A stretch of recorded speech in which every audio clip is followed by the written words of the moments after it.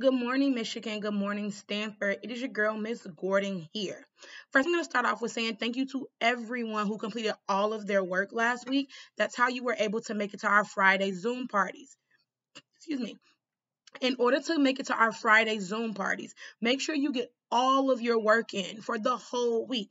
Even if you have to go back, you have to make sure that your work is all in from Monday to Thursday, not Friday. Monday to Thursday. Make sure you complete all of your work, even if it does not get done on that exact day. Say, for instance, it's Tuesday, you forgot to do Monday's work. As long as you go back and have it completed by Thursday, you will be invited to our Zoom parties on Friday. So now we're going to get into our scholars who got 100% on their math quiz last week. These scholars got 100%. Let's see if you made the team. First, we got Cameron Brewer. Nice job. We got Mr. Antonio, Miss Jada, Mr. Ryan, Miss Denham Barnes. We got Mr. Jacoby, Miss Cynthia. We got Mr. Robbie.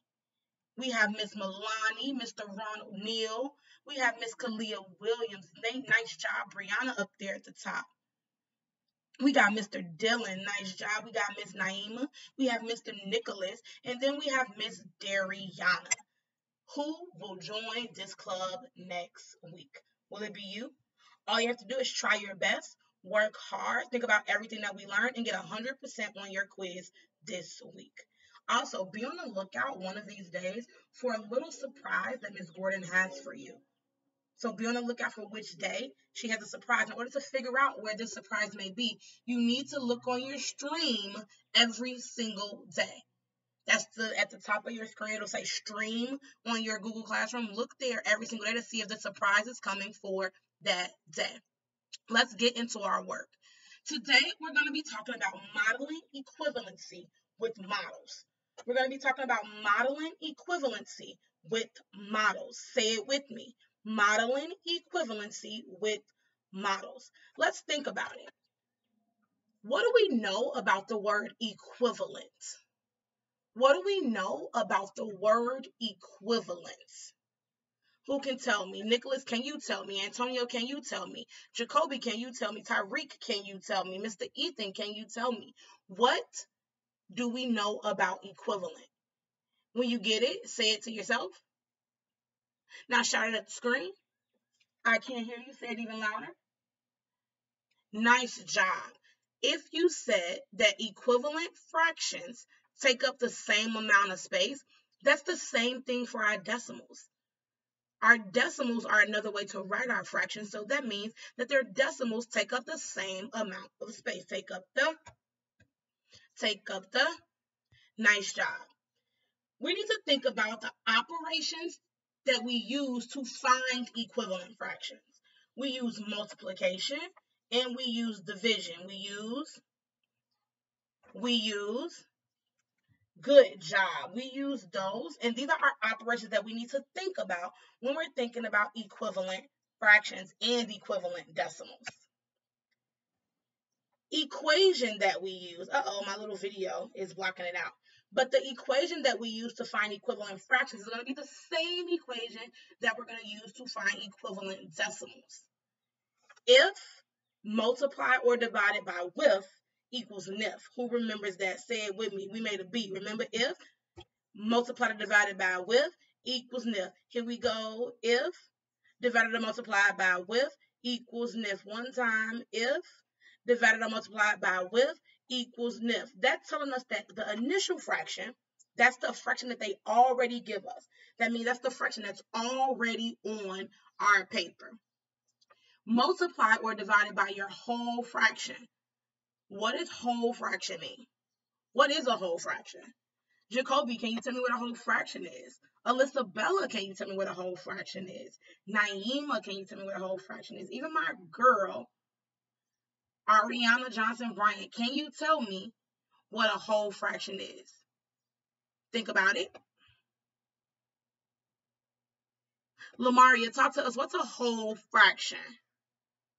Nice job, girl. If you said a whole fraction is a fraction that has the same numerator and denominator, you are perfectly correct. That's our whole fraction. We divide or multiply by that whole fraction to get to our new fraction. Let's keep going.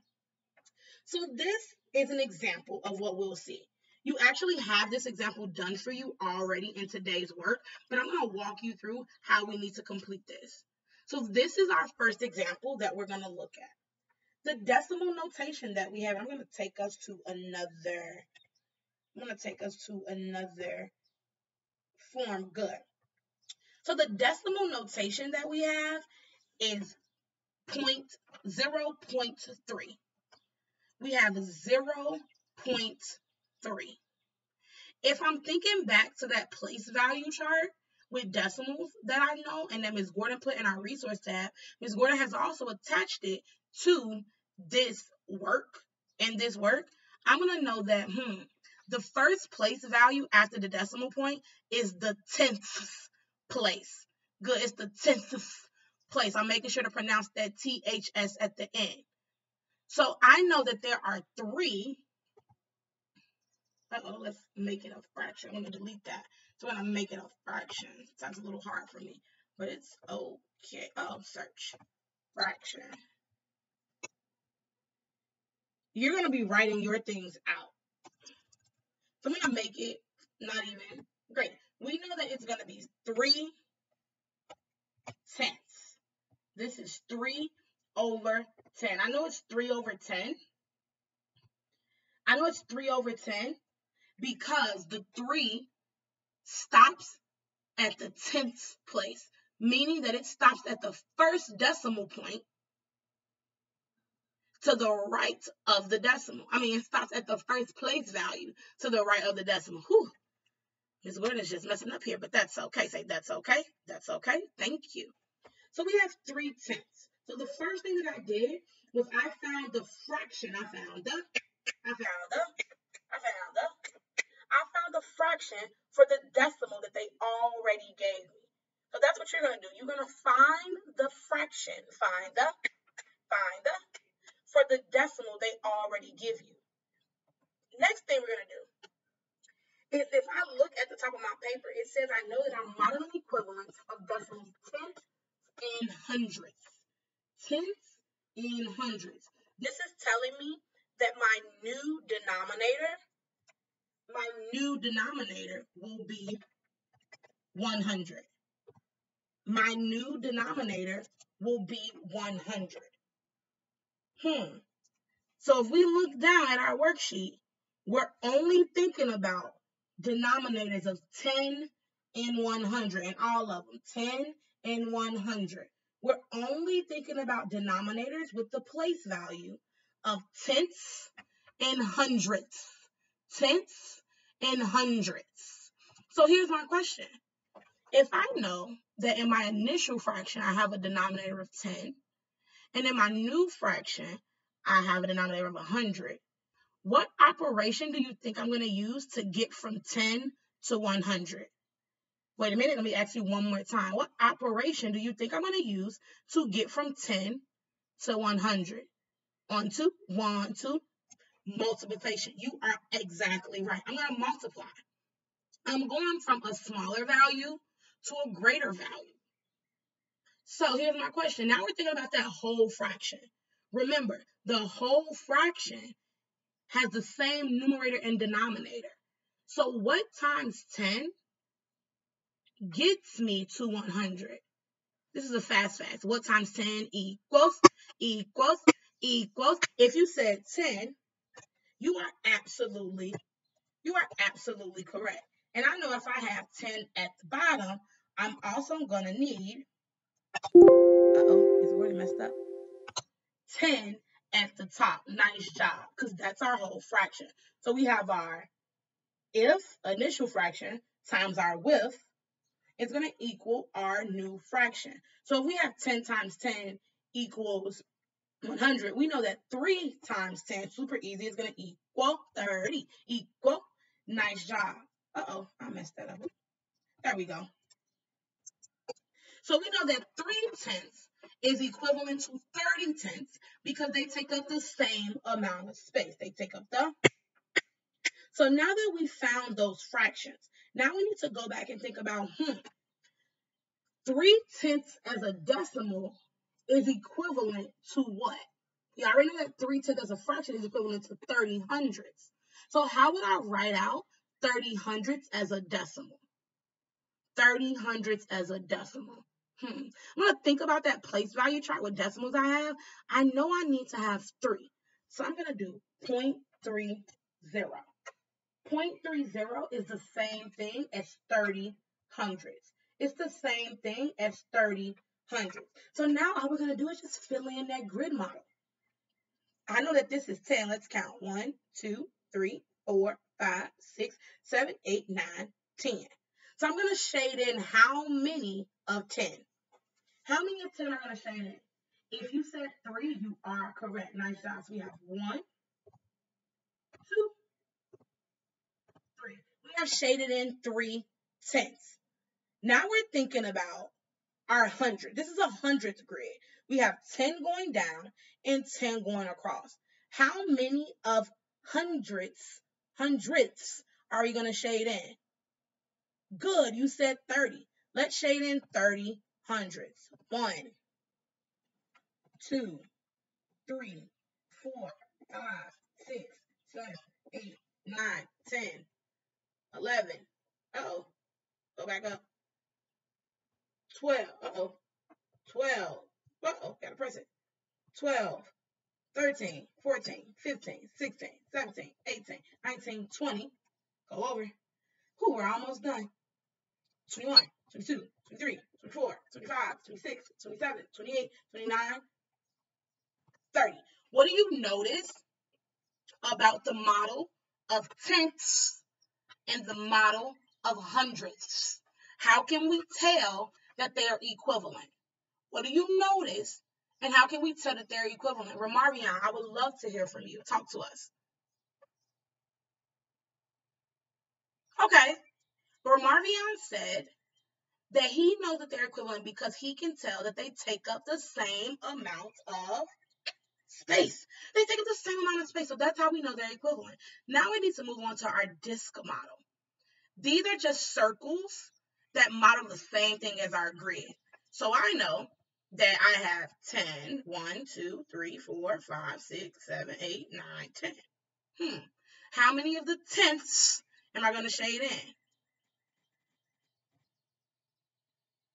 1, 2. Sometimes it's going to take me a little while to make them fit, but that's okay. 2. And they're not perfect, but nothing is, and that's okay.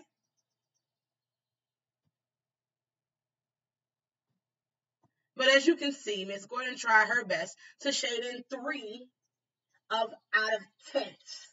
She said in 3 out of 10 because it's our decimal and our front tell us we have 3 out of tenths. Now you can shade in how many hundredths. Okay, when you're drawing this model, remember, make sure you put those tick marks in between. This right here, this line here equals 1. Small line equals 2, 3, 4, 5. Sorry, I messed that up. Inside, this little first tick mark is 1, 2, 3, 4. This longer one is 5, 6, 7, 8, 9, 10. This whole box, this whole piece of slice, equals 10. So we have 10, 20, 30, 40, 50, 60, 70, 80, 90, 100. That's because we inputted those tick marks in between each of those piece of slices. So now we know that we need to shade in 30 of the hundredths. 30 of the hundredths. So I'm going to use those same little piece of slices I used up there. Make them look as much nicer as I can. Let's see if we can get it in there. That's 1. See if we can get this in there. Got to drag it. If you're using your computer, that is totally fine. Make sure that I can tell what you are shading in. If you're writing this out, make sure that you input your tick marks. That's the only way I'm going to know if you know what the value is. We got 1, we got 2, the best that we can, and then 1 more, 4, 3. Let's turn this around.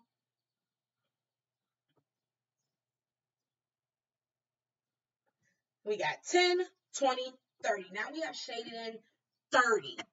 We have shaded in 30. This is going to be the gist of your lesson for today and for the rest of the week. You're thinking about how can we find the equivalent decimals? How can we find the equivalent? How can we find the equivalent?